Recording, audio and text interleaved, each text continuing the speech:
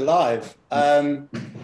What I would do, let me just welcome everyone to the panel. And first of all, I feel like a total imposter. We have the most amazing lineup of speakers with us, and I'm going to do my best to stay out of the way because the people you want to hear from are the people that are about to come up. A very quick introduction to who we've got. We've got a Nobel Peace nominee. We've got a Commonwealth ambassador. We've got Somalia's first surf coach. We have a national surfing champion. So I'll let you guess who they are as we go through. But yeah, quick introduction to the organizations. We have Shafie and Ilwad from the incredible Elman Peace. They're based out in Somalia in Mogadishu. They're doing a lot of work to reintegrate young people into society there who've been afflicted by the conflict situation there. We've got Chris Dennis from Trinidad, from Waves For Hope. And we have Messeh Leone from the Messeh Leone Foundation in Sierra Leone as well. So they're going to be talking to us a little bit about their experience bringing surfing to their country, because surfing is quite new, as you can imagine, to a lot of these places, and also the concept of surf therapy. Broadly, what we're going to be speaking about is where does surf therapy sit in these types of countries? If you can imagine, a lot of the panels that we've had over the last few days, it feels like the last few days, but the surf therapy programs themselves, they're kind of integrated into some kind of existing service. So they're attached onto a hospital program or a health program somewhere, and they're very much integrated. But there are countries out there, and there are people like these amazing individuals you're going to meet who are doing this in countries where the system doesn't exist, where their program is the system. And it's a very unique approach. It's a very challenging approach. And they really are breaking enormous boundaries to bring this work to their countries. So it's a huge pleasure to introduce Ilwad, Shafie, Chris, and Messeh. I'm going to hand over to you guys with the first question. A quick caveat for everyone. We are all over the world in this panel, so we've tried to prepare as best we can. But yeah, guys, hopefully no curveball questions. And I'll ask you guys the first one. So yeah, Ilwad and Shafie, I'll start with you guys. Obviously, you're based in Mogadishu in Somalia, and I suppose we can imagine the types of challenges that young people growing up there face. I think rather than diving into the challenges, which I think we can all imagine, could you just give us a little bit of context to Mogadishu? Like, what are the services that exist for young people in Mogadishu? First of all, thank you very much, Tim, for having us on part of this very important conversation, one that is very near and dear to the ethos and mission of Elman Peace, but also to our personal journeys as practitioners working in Somalia. So just to frame the context in which we're working, Somalia has been in conflict for nearly 30 years now. The population, an overwhelming majority, is under the age of 30, 70%. 44% of that are under the age of 15.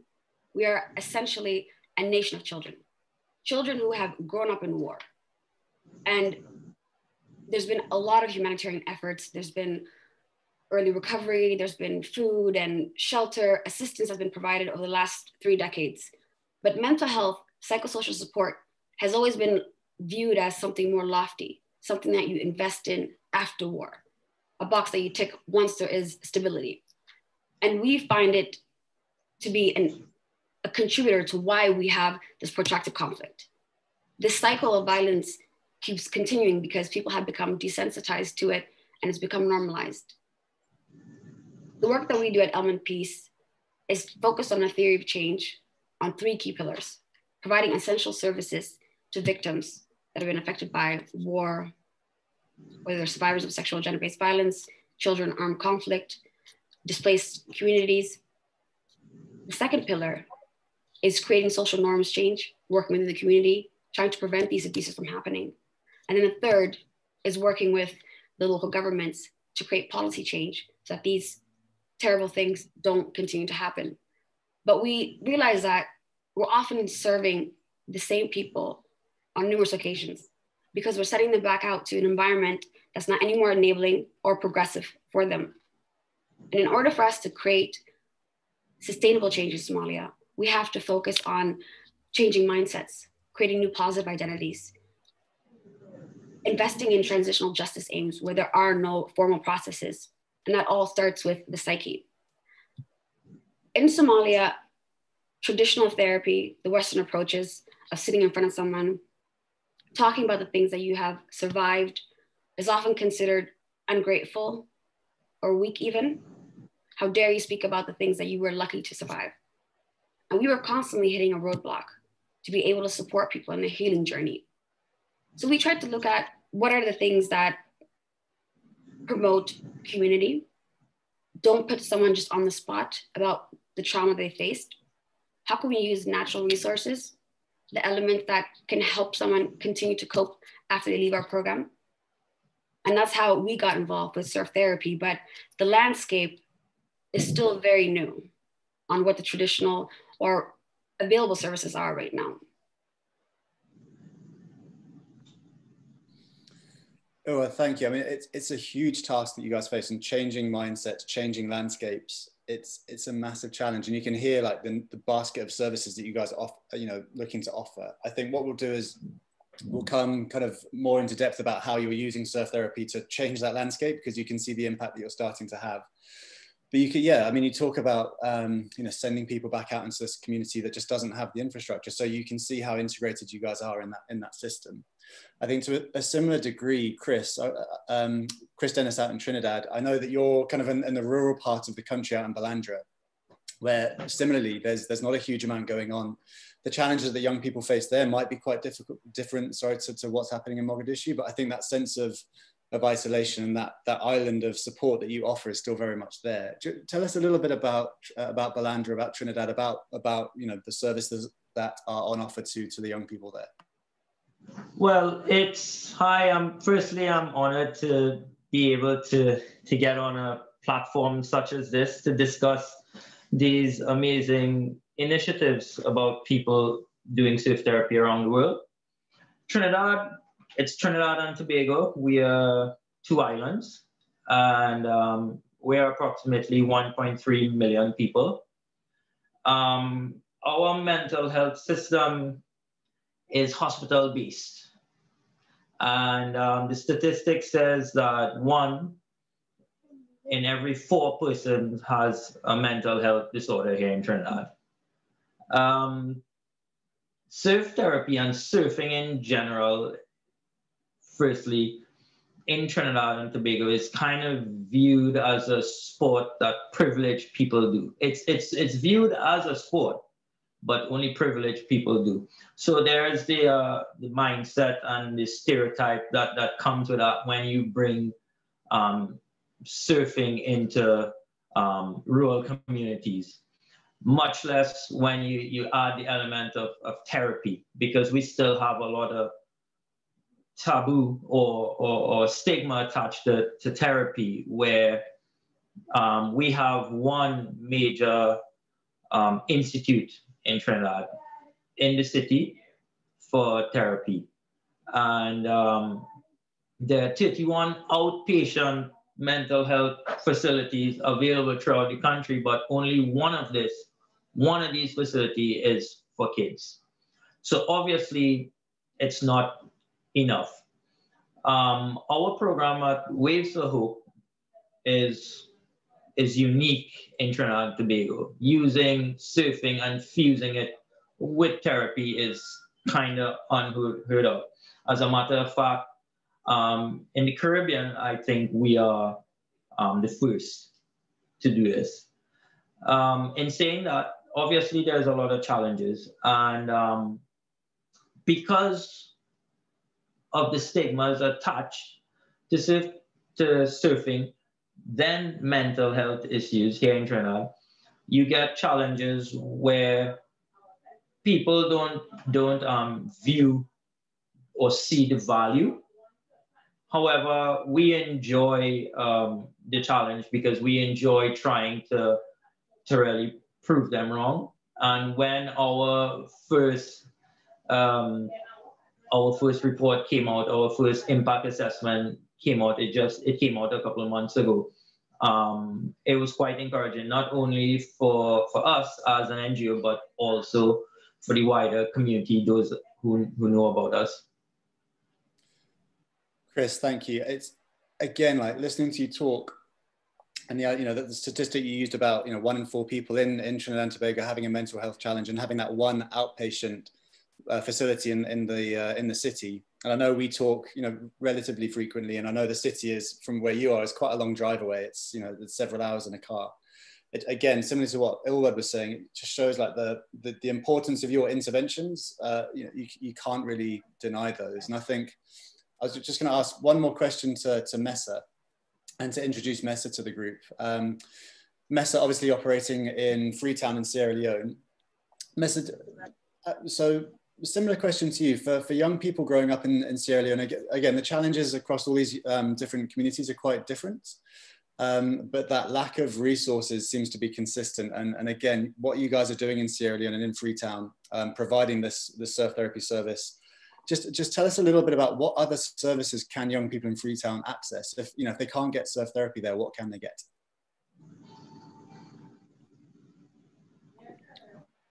Messeh, can you hear us? You're on mute.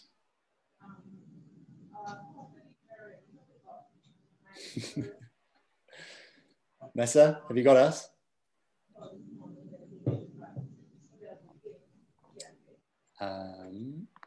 Let's see if we can unmute him.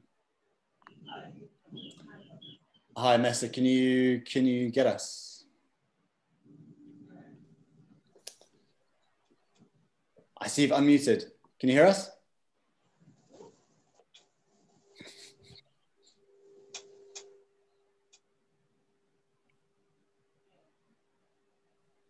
Okay. Messeh, I'll give you one more moment just to see if you can connect, and otherwise I might ask Shafie a quick question. Can you hear us at all? Let us know if you can hear us, and then we can see if we can get an answer.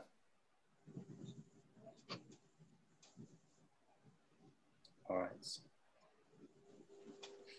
I tell Chris, are you able to chat with Messeh and just see if you can help? Chris Pramasio, sorry, are you able to chat quickly with Messeh over WhatsApp and see if you can help him with the connection? And what I might do is ask Shafie a quick question. Yeah, I'm working on it. Thanks. I'll get this figured out. Cool, guys. So yeah, I mean, what I wanted to kind of do is just initially set the scene that the programs that Chris and Ilwad and Shafie that you're delivering are relatively unique, and that you really do provide this really vital service. The other thing that I just wanted to touch on quickly is surfing. Surfing is a relatively new sport. I mean, in Somalia, it's completely new. I know, Chris, in Trinidad, where you're based, surfing as well, it's not a sport that's been traditionally made accessible to people. I guess my first question really is to Shafie. I've had the pleasure of working with Shafie now for the last few months, and Shafie, like the photos you send from Lido Beach in Mogadishu are pretty much the highlights of my week every single week. Can you just tell us a bit, how is surfing being received in Somalia? Like how do the young people respond to surfing, and how does it help them psychologically?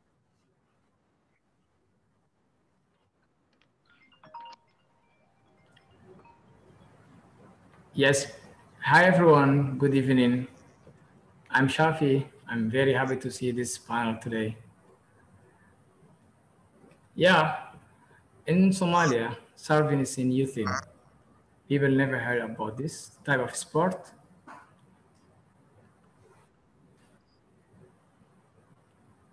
And Children Shafie, never. Did you hear me, guys? Yeah, we can hear you perfectly. And tell us, it's perfect, Shafie. It's fantastic. And surfing is a new sport. How do the young people, when you guys go down to the beach in Mogadishu, at Lido Beach, what are some of the common kind of expressions and feelings? How do the young people respond to surfing? Children never had it. Children never had previous experience. So when I took them to the beach, they were surprised. Some of them were very scared. They were never ready to try to surfboard. As a coach, I was challenging to pursue them, but I was confident. I was trying to help them to see this is a therapy. I'm trying to use as a tool to overcome the bad experience those children was associated with AMB. In the meantime, days after days, sessions by sessions, I receive one of our partners, Waves for Hope with curriculum. As a coach, I applied this curriculum based on in context of Somalia. The Wave Exchange self-therapy curriculum include positive coping techniques like breathing, exercise, meditation, activities to improve children's mental health and well-being. As the heart of the every impactful youth development program is a team caring, passionate mentors who provide physically, psychologically safe space for participants to apply those different activities weekly to make decisions unique and fun in many ways. As I coach, I open every session in my self-therapy session to the beach with what first activity we do every week with take five breathing exercise where all the members of my participants, my students run shape. Everyone will close their eyes, they start breathing in and out to encourage them focus their attention entirely on present moment. When we do mindfulness, we became aware of our thoughts and feeling, physical sensation, the environment we are, and the behavior. For instance, we use every day and every week new activities. This activity that I highlight, one of the activities I use for that, the curriculum I had is my participant, my student is our hand. It's a way of reflecting their strength, allowing children to manage their behavior through self-awareness. These are some ways of building their self-confidence, showing that there are many things they should be proud of. In this activity, the concept is instill confidence, sense of worthiness, to be appreciated, their strengths. As you know, I'm working with children with different perspectives, different background. In their live environment, very, very violent. When the first time you see the children you are around, they're violent, anger, I have my charisma to use one of the best activities I have, like 3 tears for anger management.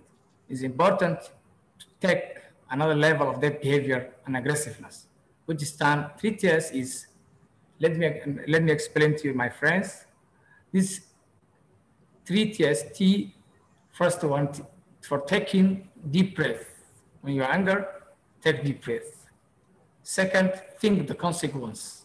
Think of the consequence. Third, and tell it those you believe it will help you with. These 3 tears in management. Some of my students had issue with how to deal with their aggressive behavior, coping their family members.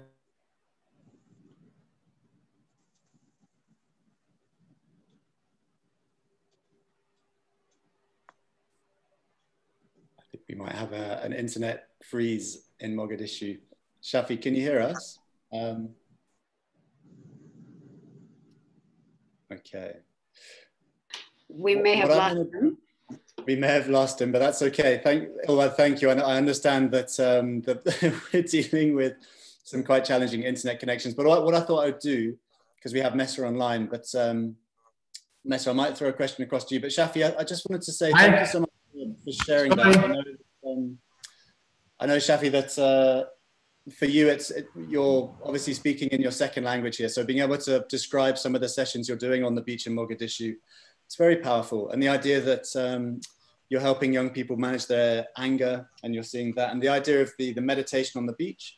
One thing I will do after this call, I'm going to share a photo with everyone on the Hoover app of some of the sessions that you ran yesterday in Mogadishu, and it's very, very powerful. And I can imagine what it feels like to be there. So thank you so much for sharing that with us. With Messeh on the line, I thought, Messeh, I might just throw a similar question across to you. Surfing in Sierra Leone is fairly new, and obviously the access to services there is quite challenging. So I suppose 2 questions. Number one, how is surfing being received by young people in Freetown in Sierra Leone? And how is that helping plug some of the gaps in the provision of mental health services? So it's kind of 2 questions there. Over to you, Messeh. Thanks, Tim. It's a pleasure to be part of what I would call the banana team. Great people, great minds, and it's a pleasure to join you guys and to share our experience from Sierra Leone. So Sierra Leone is, maybe we probably start with where is Sierra Leone, and Sierra Leone as a country, what it means to us. So it's a country in the west coast of West Africa. So we have a situation where we are surrounded by water, so it's ocean. We've had very difficult experience. So we are a country like in Somalia, where Ilwad is from. We had war for like over a decade, where the systems there were really not working. A lot happened. People suffered. I am one of the lucky children who survived the brutal conflict in Sierra Leone. So I'm a testament to the challenges that young people face, both in conflict and out of conflict. And so with the question of how are we using surfing and what are the services that are available, I would like to say surfing has been one of the greatest thing that has happened to that country, especially with the work that we do with Waves for Change and the Wave Alliance. You know, the partner organizations we are working with, like the Messeh Leone Trust, the Joy Center. You know, we have like 5 or so organizations that are very involved in the work that we do. And what it has shown is that we have been able to provide what is not in existence. And that is a unique situation we are faced with. And you can imagine the interest at the local level.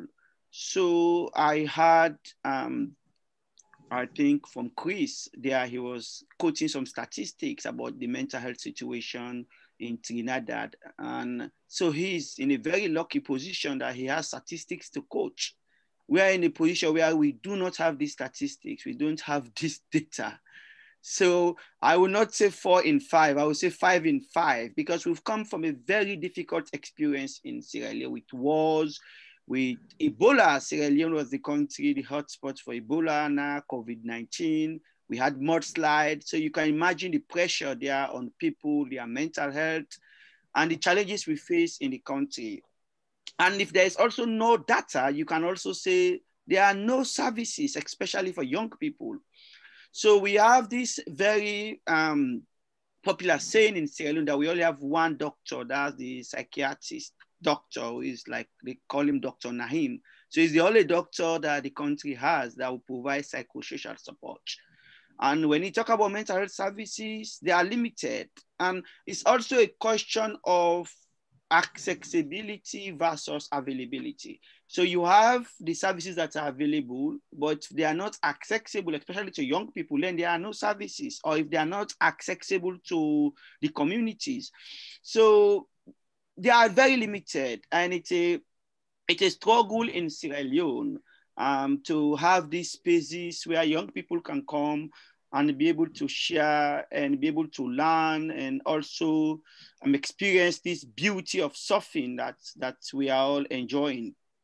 So it is a challenge there, but what we have done with the Wave Alliance, and coming from South Africa, we've been trained with the team in Sierra Leone here, is that we've been able to use surfing as an escape route. We've been able to use surfing as the only opportunity available to us. So it's a very precious mineral. We have diamonds in Sierra Leone. You must have heard about the diamonds from Sierra Leone, the blood diamonds. So we are now having the soft diamonds, which we feel are very much helping our young people in Sierra Leone. So we have them going to the beaches every week. I really have to pay tribute to our local mentors, our coaches. I've just been on the phone, we've been talking and discussing, we've had meetings, and they've experienced how much surfing has really contributed to making a difference in their lives. It's not just the mental health, but also in their physical health, and being able to interact and being able to promote what you call in South Africa, the banana culture. In Sierra Leone, we call it the one pot culture, or the one word culture, or keep the peace. So that culture has really helped to shape the country. We've had very traumatic experience. Just to close on this, let me tell you 3 stories that I want to share with you. One young person said that she's ashamed, she's not able to go out, she's fearful of what people will say to that person if she goes out, she's ashamed. So you see, she's not able to go out because she does not have that support, people to talk to. The other one would say, in Sierra Leone, if you have problems with your parents, they will tell you, don't come back home, you have to go back where you are from. And it's a situation where you have this many street children, because The homes are also not able to support them. The communities do not have the services. And sometimes the services that are provided are hard or acquiring. Maybe an NGO just come in and provide a short-term service. And when the funding basket drains, they disappear, they are no more there. And so you have a gap, it continues. So we are trying to create a system that is sustainable.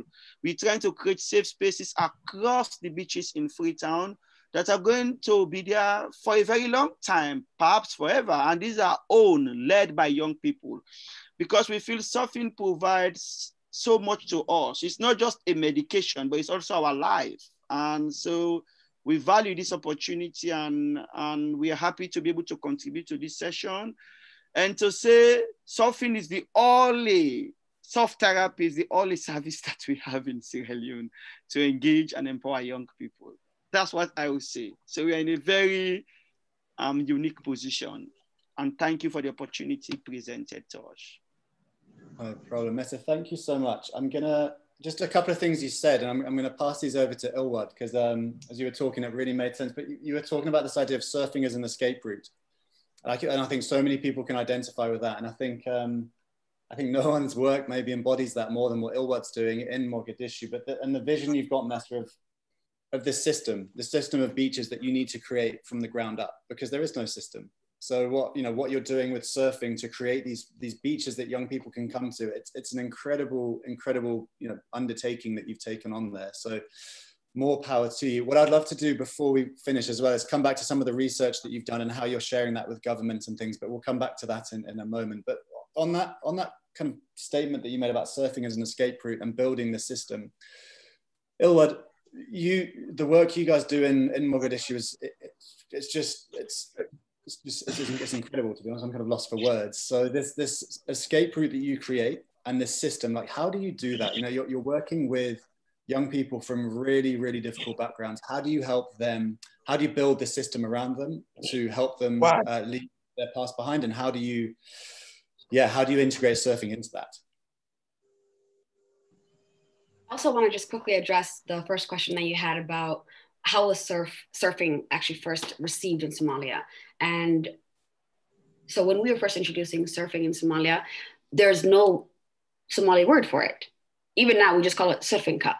It's still the same word, but we just add cup to make it more Somali. But we had to show the kids videos of people surfing, and they've seen this in movies, but never actually experienced it.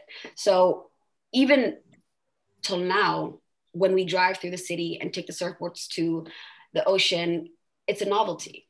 We're the only people in Mogadishu right now that have surfboards, and it always attracts a crowd. People are very curious.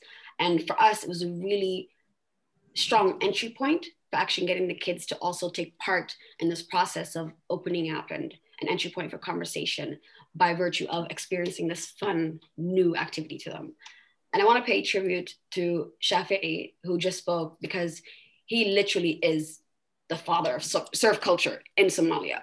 He is not only so passionate about the work that he does, but he's basically on the front lines of witnessing the transformative potential that surf therapy has. And the research that we're doing right now with Waves for Change is really starting to build that empirical evidence base about how we can use sports and activities for treating the somatic symptoms of trauma. For us, surf therapy has created an entry point, has broken down barriers of paranoia, of mistrust, of disobedience or violence with children that we otherwise couldn't get through. We've been working with children in armed conflicts for more than 20 years. The cornerstone of the organization, Elman Peace, is based on a motto: drop the gun, pick up the pen. Our philosophy for building peace is literally having frontline soldiers hand in their weapons for a dignified alternative livelihood and opportunity. Up until this approach that commands one to be vulnerable in the ocean, to trust, to reflect on what that exercise was like, to share with people that they otherwise would not align with because they were from armed group X and they were from armed group Y. We were really struggling to actually see how we were contributing to the psychological rehabilitation. And I think surf therapy from the outside is viewed as, you know, a fun activity, maybe something that's more for the privileged, something you do on holiday. But in Somalia, it has the greatest potential of actually creating consistent avenues for young people to cope with the daily trauma that they face. It's free. Somalia has the longest coastline in all of Africa. We have massive untapped potential for even creating industries around ocean culture. And it's very much rooted already in Islam, about the peace that the ocean brings. So all these factors combined made it a lot easier for us to integrate it into daily culture, daily life. And we're really excited about the progress that we're seeing already, the way that the kids are reacting to it.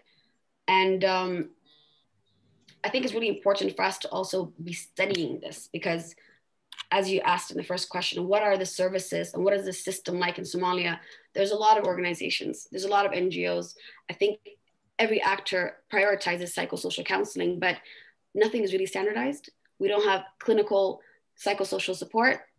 There's religious avenues that people pursue that often don't actually treat the mental health issues, but punish people as well.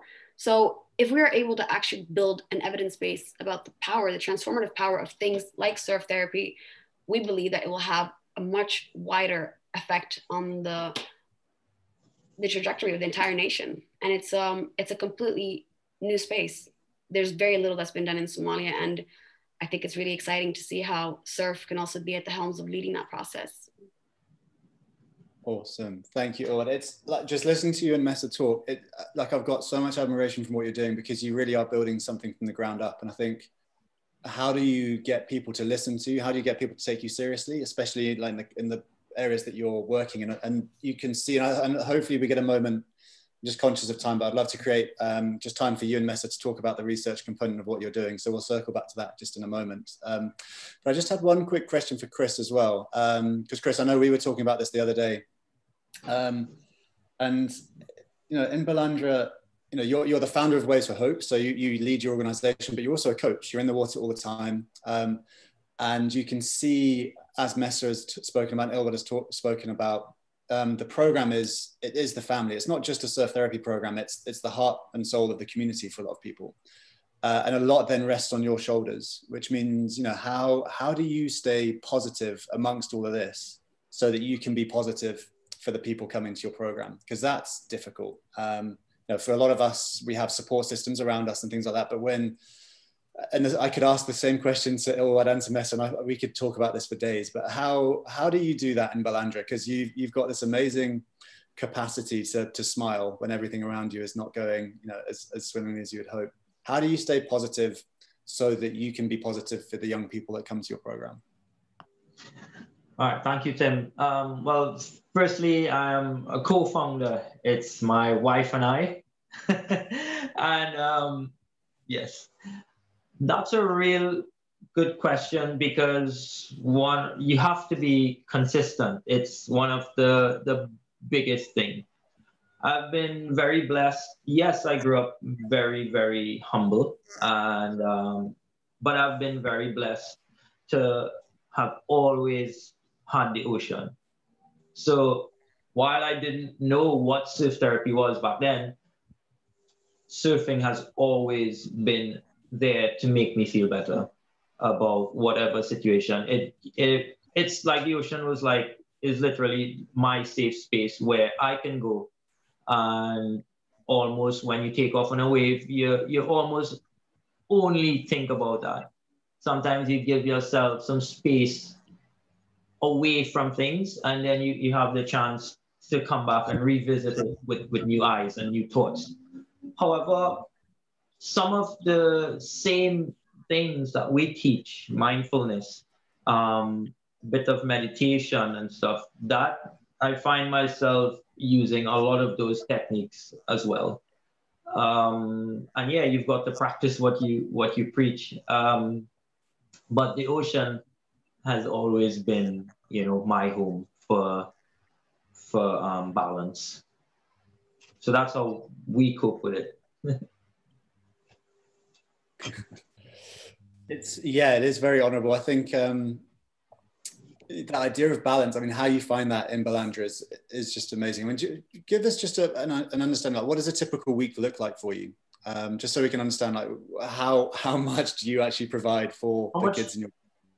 How much time do we have? What, 3 minutes? So besides surf therapy and our NGO, personally, my week, basically I drive to the city almost every day. I'm up at 3:30 on average in the mornings, 3:30 a.m.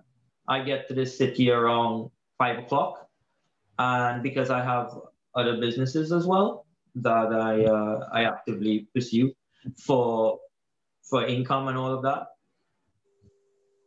Then we have all our mentor trainings on a Thursday afternoon. We are very grateful because we have a new batch of mentors coming up, and they're all young people, you know, super interesting, super excitable young people, which is kind of a first for us as well, being able to engage young people.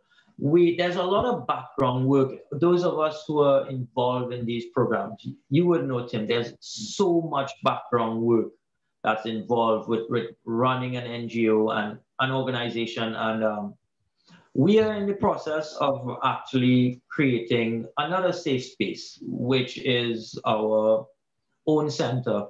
And just to touch on one thing that Ilwad mentioned about including other aspects, not just surfing. We are having like a supervised homework center because you're also wanting to provide opportunities for your participants. All of these, it's like you're breaking boundaries. It's like you're doing new things and you're like the first persons to walk through this door. So we're learning as we go along. We're coming up on 2 years being a registered NGO. And it's insane to look back for us, for our journey, and see where we have gotten now with the training from, you know, Waves for Change. But I did not know what surfing was doing. You know, I just used to meet a few kids when I traveled and came back and started pushing them into waves because they were interested in the sport.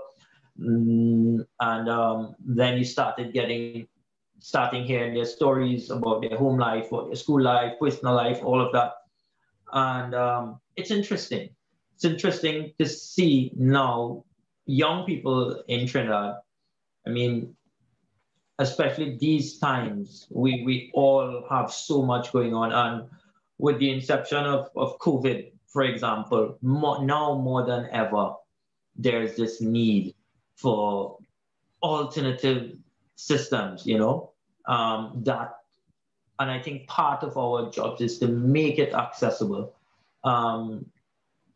You can run a therapy program in our city, for example, that has nothing to do with the beach, you know. You can use skateboarding, you can use so much other thing. It's all about making it accessible. We plan to move from community to community. We have this, you know, we all have our goals and these projections, and that's what we plan to do, just making it more accessible. And yes, creating also opportunities for our participants and whoever our target goals reach. Awesome. Thank you, Chris. I think, yeah, the vision is admirable. And I think you've laid out so well that safe space in your community is more than just surfing. You're providing homework, food, mentorship, home visits, parental support. There's so much that falls on your guys' shoulders. I think just with an eye on the time, there's just a couple more questions I'm keen to ask. And it follows on, Chris, from something that you said, that you didn't know what surfing was doing. And it's a question I've got for Messeh and for Ilwad. And Shafie, I'd love to finish with one question to you as well. So Ilwad and Messeh, we've got about 5 or 10 minutes for this question. But yeah, Chris, you said you didn't know what surfing was doing. And when we wake up and we've realized surfing is so powerful, we can start shifting systems. But how do we do that? And I think, you know, Messeh, you shared your vision with this network of beaches, you know, creating a new health pathway for young people in Sierra Leone. shifting that system needs evidence. And I guess my question to you is how have you been collecting evidence, and how have you been using that to sensitize the bigger players that you talk to? So I know that you and Ilwad engage in some amazing forums, the World Economic Forum, the Nobel Forums, the UN. Messeh, you had this fantastic letter that you sent from the president of Sierra Leone ordering surfboards to be released from Freetown Port. I think it's my favorite letter of all time. But you guys are, you're creating systems and you're talking to the people that can create those. Yeah, Messeh, how are you doing that? Like, tell us a little bit about what gives you the confidence to go to the president of Sierra Leone and talk to him about surf therapy and why they should pay attention to it. Thanks, Tim. So it's beyond the presidency. It's a national issue. So it involves ministers, and it involves local communities who are really very passionate about something we are bringing into a country that has not existed. And it's a country that is very much keen to now empower, the young people who have really experienced very difficult situations in the past with the war and all the other crises we've experienced. So the motivation here is, Tim, it's beyond just surfing. It's, the banana culture we talk about, the one pot culture, the one word culture, and the power that young people have to make a difference, to lead changes in our local communities. That is what we are seeing, and that is what the Wave Alliance and the surf therapy is bringing. When you go across the beaches, you see young people leading these sessions, very passionate and keen to make a difference in their lives because it's something they've not experienced before. And so we are in a position wherein, you have to listen to us, or nobody listen to us. It is the government's responsibility to support these local communities. And so we are very pleased that the Ministry of Tourism, the National Tourist Board, the Ministry of Gender and Children's Affairs, even the Ministry of Finance that helped to support our surfboards to go into the country, shows that there's a huge interest and to empower, to engage young people. And so we are sharing that around. More recently, we had a group of our coaches and mentors participating in a huge TV program in Sierra Leone at the African Young Voices. And you can see the interest, the local interest, the national interest about the impact and importance of surf therapy in Sierra Leone.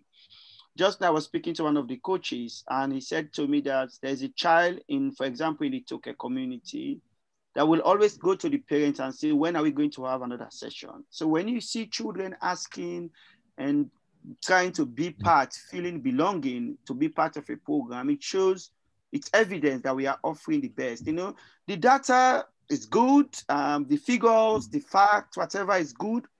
But the human connection is beyond data. It's beyond it's beyond the numbers. When you see people coming to the beaches in numbers, children crying, asking their parents that they want to come to surf therapy, and they go home very happy. One of the local mentors told me that why he goes to the beach every day is because there is so much joy, the happiness he sees in the faces of the children. And also the diversity in the program that we run. It's not just about boys, it's also about girls. You have women and men. Surfing is traditionally in Sierra Leone.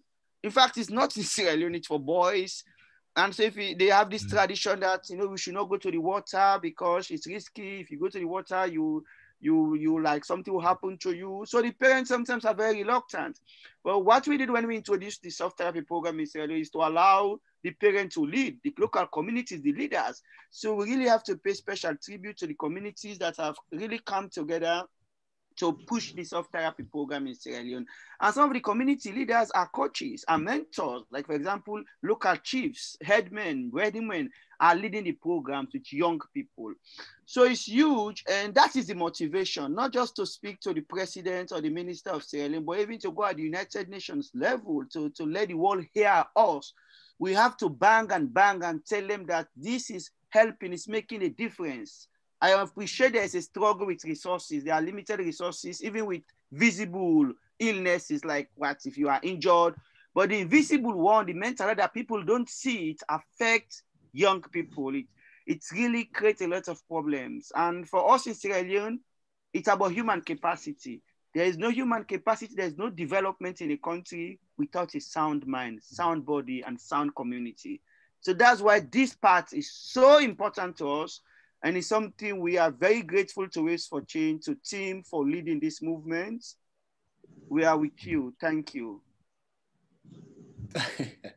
Messeh, your WhatsApp group just blew up. My phone is now getting lots of messages. I'm trying not to get distracted. But I think something you said is super powerful is they can't ignore us. I know that when you say the data is good, I know that you've been doing research and you've got the papers, you've got the studies now to prove what you do. And I know that they're now shareable online and things like that. So if you search Messeh Leone Trust, you've got those evaluations and the data is amazing. But like you said, I think it's that human connection as well. Like you can see that, the beaches, the government's now given you space to store your surfboards and to base everything. And the government's given you that not because of anything other than the community leaders, the chiefs in the area saying, we want this program for our community. And when the community speaks, people listen. There's such a powerful vision that as well. I think often, we go with the data and we go with the research, and sometimes it's the human connection that's so powerful. So thank you for reinforcing that. I think it's a really good point. I think Ilwad, and again, just conscious of time, you also talk in some pretty big forums, and I think it speaks to one of the questions in the Q&A about how do we keep surfing from seeming frivolous and unserious, in places such as Sierra Leone and in Somalia and in Trinidad, where you've got such kind of critical needs, basic healthcare is not there, basic education is not there, and then you introduce surfing. How do you get people to take it seriously? We want to build this system, we want to build a healthcare system, we think that surfing can be part of that. How are you going about talking to these big leaders about surf therapy? Like, what do you talk to them about? Where does your confidence come from to speak to these people? I think this is a real issue that we face often. And it's not only surf therapy, it's arts, any kind of sport, anything that takes any kind of risk, especially working in a conflict zone. It's very hard to get people to believe in it and to invest in it. And what we've done with a lot of our novel work, like for example, the first rape crisis center in Somalia that we set up, it was next to impossible to get any funding for a safe house. Practitioners, donors would argue that if you set up a safe house, it will be targeted. The likelihood of the women that go there being attacked because they go to this place that is giving them refuge is very high. Our argument was that could happen, but that very well could not happen, and these women could get safety and sustenance and shelter. And we weren't able to get any support. So we set it up ourselves. Surf therapy, you know how that started. You guys sent us over some surfboards, you emailed us the curriculum, and we did it on our own. When there is traction, when we have a proof of concept and we have evidence, I think it's easier to get people to buy into it. But I think there's a strong need to shift the narrative from sports and alternative mental health techniques to not just being an option, but a fundamental priority. If we want to break the cycle of conflict, we have to invest in people's mental health and well-being. And that's not just something that should be afforded to societies that have already healed or are developed. And that's the argument that we make all the time. Our first interest in surf therapy really did come from reading a lot of literature about war veterans in the US that were using surf therapy to treat PTSD. And that forced us to think, how could that apply to a context of an ongoing conflict when there is no P in the traumatic stress? It's constant, it's ongoing, you're coping, you're evolving, you're constantly surviving. What can this tool that's creating impact in other places serve our community? And when we band together with people who get it, like you, like the International Surf Organization, Chris and Messeh, and we share what we know, and develop the evidence base, I think then people jump on the bandwagon. And we need to keep saying this to everyone that will listen, whether that's governments, brands, individual philanthropists. But it's really important that I think we continue to challenge the status quo, because when we don't, we have situations like Somalia, where the conflict just protracts to 3 decades, where children are inheriting hate. And yeah. Ilwad, it's such a powerful statement, and I think it's such a good way to slowly draw us to a close. The idea that you know, we need to band together and share what we know. And when we band together and we share what we know, you're saying people listen, and that's how we change the status quo. And I suppose that's a great vision for what ISTO is trying to do. If you look at the people that have been speaking on this panel and all the panels that have come before, and what Chris is, all the strings that Chris is pulling in Los Angeles to get us all together. You know, if we all speak together, it means that when you go to the UN and Messeh, you go into the Commonwealth, you know, and us on the beach in South Africa and Chris on the beach in Trinidad, like people do listen, and it makes all of our jobs easier. But it takes us speaking together, sharing what we know. I know that all of you have done amazing evaluations with the assistance of Jamie and local universities. When we share that, you know, surfing becomes that standard form of care, which is what we're looking for. So, Lord, I think, thank you so much for wrapping that up. It's a really strong vision, and I hope we can achieve it, and you know, we can support your vision as well. I think we're almost out of time. Shafie, do you mind if I ask you one question to finish on? I know you've been listening, and I know English is your second language, and I know that I haven't asked you this question or asked you to prepare, so hopefully it's okay. I think all of us remember how it felt when we first went surfing. When we first caught our first wave, we remember what it felt like. What did it feel like for you when you first went surfing? Yeah, it's cool. Thank you, Chris and Tim. You know, in surfing, it's new for me the first time I saw. And previously, I used to have a training for yoga, and my experience of yoga has helped me to have a surfing. It was amazing to experience surfing.